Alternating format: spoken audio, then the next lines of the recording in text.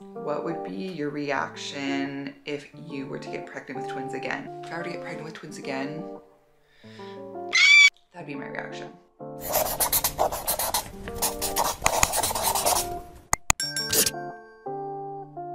Hi you guys, welcome back to my channel. If you are new here, my name is Heather, as you can tell. And I have two babies, little twins. They are 5 months old right now, and they are just the best. It is also the hardest thing I've ever done, but I would have it no other way. That being said, I asked you guys on my Instagram what questions you have for me, updated Q&A. So let's jump in. Okay, I have a lot of questions here and I'm just gonna start jumping into it. I'll try to like answer as many as I can and keep my answers as concise as I can because I can tend to drone on. Okay, are you getting any sleep? Well, they were sleeping through the night up until like 4 months. Basically, like I'd get like a 7 or 8 hour stretch, feed them, and then they'd sleep for like 4 hours. Gosh, I mean, the past at least 3 weeks now, it's been really, really bad. We thought it was like the sleep regression or the leap or something, which I think it was, but they haven't gone back to sleeping through the night. It's just been really, really tough and I've not been getting sleep. I did get some questions about if we're planning to sleep train, transitioning out of the snooze, nap times. Let me talk about that. We still have them in the snooze. Honestly, like this week or next week, we plan to try to transition them. It's time. Like Hudson is so long that his head is starting to hit the top of the snooze, which means they gotta move. And I think he wakes himself up in the snooze because he wants to wiggle a bit more. I mean, another question I got is whether or not they are rolling.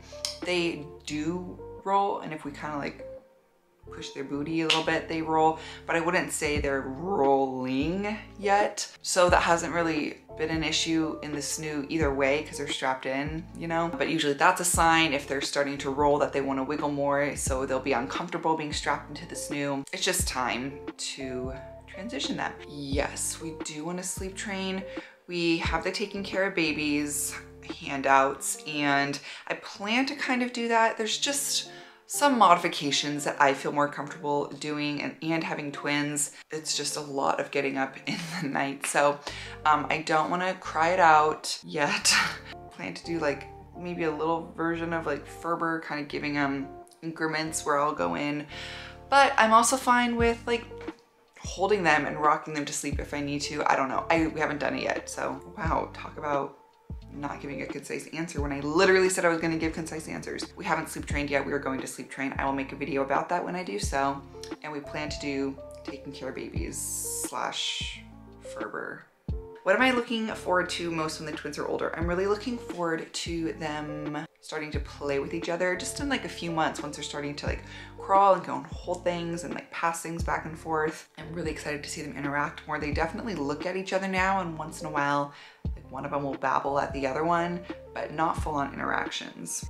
So feeding nap schedule for the twins came up a lot of feeding questions. Basically what we do right now, like I said, the Taking Care of Babies program, and we're kind of in between 4 and 5 months right now. They are like 5 months and 10 days right now, but they were born a month early, so we're finding that they're trending a little bit closer to being a month or so behind on different milestones, even though milestones are ranges anyways. So nap time, we usually do about 1.5 hour to 2 hour wake windows. I try my very hardest to keep them on the same schedule. I give about 15 minutes of wiggle room. So if Harper wakes up from her nap at 12:30, I'll wake him up by like 12:45ish. That way, if he needs a little bit more sleep, he can have it, but try to keep them together. And I know if you're watching this and you have a single baby, you're like, what? I would never wake a sleeping baby. You do what you gotta do with twins. It's a totally different ballgame, and mothers of multiples will certainly understand where I'm coming from, because you have to do your best to keep them on a schedule or you will lose your mind if it is back and forth all day long. And we definitely have those days, and they're really, really tough on everyone, because they're really tough on me, and then I'm not being a great mom to them because I'm so burnt from just literally not even being able to like eat or go to the bathroom. I'm just like baby all day. So I do my very best to keep them on their schedule. Usually it's 7-10, 1-4-7. Wake at 7 a.m, feed at 10, feed at 1, feed at 4, and then feed at 7 and that's their bedtime. As far as feeding goes, they're still fully on breast milk. I nurse them during the night when they've been waking up because that's the only thing that's been soothing them. So that we'll have to transition out of. And then I nurse them in the morning, usually like the first 1 or 2 feeds. And then I usually just pump and bottle feed the last 3 feeds of the day to make sure that they are getting enough so that they have enough calories and full bellies to then help them sleep better once bedtime comes. Okay, what do I love most about being a mom? I really love what I thought I was going to love back when I was pregnant and making Q&A videos. I love being the mom. Like, it is really fun now that they're starting to get kind of like stranger danger and they really recognize who mom and dad are, to actually be the mom that they are comforted by. I mean, it's sad and frustrating when we have like people over and they want to help and I give them a baby and then they start screaming. But then when they give the baby back to me and then like Harper or Hudson, you know, calms down, I'm like, it's cool. Cool being the calmer. Cool being the mom. Okay, lots of questions too about stroller, how I like the Up a Baby, and then we also have the Zoe. If you see my Instagram, I am going to make a stroller video. That will be my next video that comes out, is a stroller review. The Up a Baby with the Vista attachments, with the Nuna Pippa car seat attachments, and then the Zoe twin stroller. I really love them all for different reasons, so I'll get into it. Were you ever worried during your first trimester? Well, if you are familiar with my pregnancy story, there was a lot to be worried about pretty much my whole pregnancy. First trimester, actually, not really. I was worried once I found out that I had twins. That's pretty much what I was worried about. And then just worried about maintaining both of those pregnancies, because there's something called vanishing twin where sometimes 2 babies show up, but then they both don't survive the first trimester. So, and then everything else was second and third. What are your plans for introducing solids to the babes? We don't plan on introducing solids till after they turn 6 months. They're just still so little. We have high chairs, the Lalo high chairs. I showed that on my last video, I believe, and we've put them in them. They definitely can fit in them fine, but I don't know, like Harper's definitely a little slouchy, so we want to just get her a little bit stronger. And then our pediatrician recommended waiting till 6 months just because they're so small and you just want to make sure it's safe enough. So I'm really not in a hurry, but we are planning on just doing purees. I was gonna do baby-led weaning, but my pediatrician did not recommend that.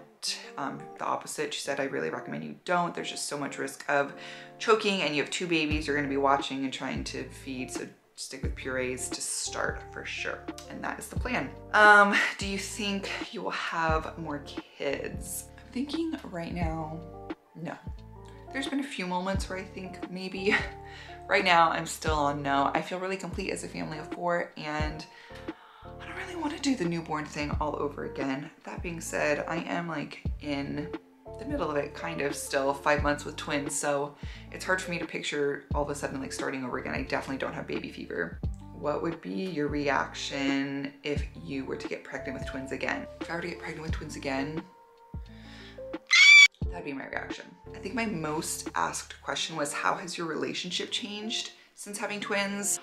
It's definitely tougher. I mean, okay, let me preface. We have a great relationship, so nothing bad, but it sure like tests you just because of the sleep deprivation and frustration. You know, it's like, we're not gonna take our frustration out on the babies. They're babies and they're crying because they need us. So you're not mad at them. And I'm not mad at like Alec either, but you're just frustrated. So it's really easy to snap at each other.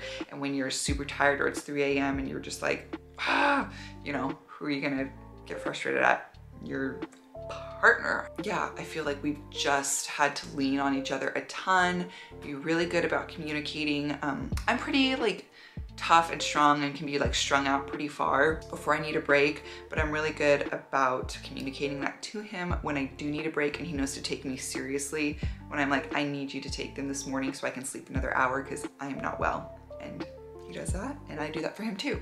Do I miss working? So yeah, if you missed the memo, I am not working my job anymore. This is my job now, and it is around the clock, baby. I loved my team that I worked with and the work we did. I was a marketing manager for a nonprofit, but this is definitely where I need to be in life right now, and I'm really loving being at home. I haven't been like, oh man, I wish I could get out from here, like go back to work. That hasn't happened yet.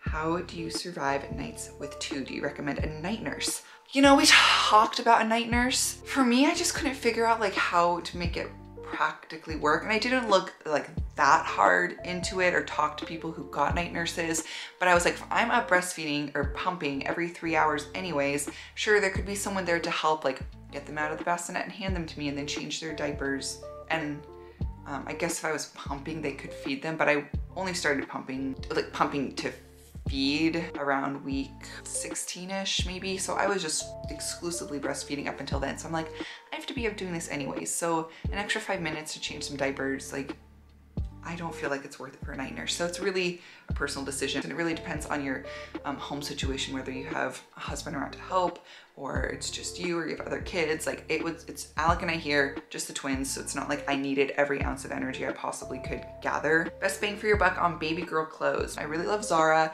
Some of their stuff is expensive, but I really love Zara. Target honestly has some cute pieces. You have to kind of wait for good ones though. Otherwise they all look like cheap sometimes too. And then like everyone else has them. I like Baby Gap when there's a sale. And where else do I get her clothes from? Yeah, I feel like a lot of Zara. H&M has some stuff, but I don't feel like the quality is super duper good. And I feel like their sizing runs big. I also have small babies. I don't buy a lot of expensive clothes for them because, oh my gosh, they grow so fast. There's so many outfits that were newborn that we had that they either didn't even wear or they wore one time. To not overbuy clothes. I mean, easier said than done. You just don't need that many outfits. One more thing about sleep, one thing that's really nice, our babies go down really easy. As long as I know that they are tired, I always wait for them to rub their eyes. That's a pretty good sign to me that they are sleepy. And even at nighttime, we have a pretty good nighttime routine. They know when we sit in our bed with the bottles, with the lights out, or like low, that is night-night. And again, we try to make sure that they're definitely sleepy, but they never have a problem going down. So I guess technically they are drowsy and awake. They're not usually like asleep in our arms when we put them down, but they just have a hard time staying asleep sometimes. Am I gonna work again when the babies get older? I'm not sure. I do not know. Depends, I guess, if we have more kids. How do I know if the twins are full or if they're being overfed? If they're spitting up a ton after, and I mean like spitting up a lot after, then I feel like ours were being overfed. And then they will just keep eating. They will like keep crying if they are still hungry. We usually do, if it's a bottle, I'll do about at least 4 ounces of breast milk, sometimes 4 to 5 ounces per feed, per baby. Sometimes, you know, if Harper doesn't finish, then Hudson will have whatever she didn't finish from her bottle. A lot of questions about, you know, just success in breastfeeding. I'm really grateful that it has worked out for me this long. It's crazy that 6 months was my goal for breastfeeding and now that's only like a few weeks away and I don't really feel like stopping. So I'm gonna keep going. It's definitely a labor of love, and with twins, it's just sort of constant and your whole life revolves around your 3-hour pump or feed schedule. As far as success in the beginning, latching, we had to use shields we used shields for like 10 weeks. I knew eventually we wouldn't. And then 1 week, we just sort of stopped using them and that hurt because they were like 10 weeks old and stronger and that was a new thing for us. But after a week or so, I was fine and I pumped a lot in the beginning every time I would feed them, and then after I would feed them, and then in like the very first few days we had to feed them with syringes because they were so little and couldn't feed off of me. So it was a journey. I don't feel like it was especially strenuous. I think I kind of went into it thinking it would be tough, and so then it didn't make it feel as tough. Okay, just a couple more. How often do I get myself ready? Like shower, hair wash. I wash my hair usually every other day, maybe every 3 days if it's a really crazy day. And then they're starting to grab a lot, so we do a lot of updos because, ouch. So that makes it easier if you're like not washing your hair every day. And then I shower. I try to shower every morning or even like at night after they go to bed. Sometimes I'll just take a shower then. I try every morning to put myself together, at least put a little bit of makeup on to just feel better about myself. I do that when they go down for their first nap. If you go to my Instagram, I have a highlight of a day in the life that I filmed. I know I've said I was gonna do it on here and I plan to at some point, but I filmed a day in the life so you can go check that out and kind of see my daily routine on there. Did your babies ever sleep with you at night in your bed? No, we've never done that. Thought we just didn't want to even start doing that. It's not safe. There's been times where they've taken a nap next to me, especially when they were like really, really newborn, and I would just lay there in bed and they would sleep next to me, but not like co-sleeping like what you're referring to. What baby monitor do we use? We use the FAVES split screen. Love it. I wanted one with an actual screen, not on my phone. Okay, I think that is it, you guys. So thank you so much for submitting those questions. If you guys like this, let me know and I will try to do more Q&As so I can answer your questions. Thank you so much for liking today's video, for following me on Instagram and subscribing on here, and I'll see you on the next one. Bye.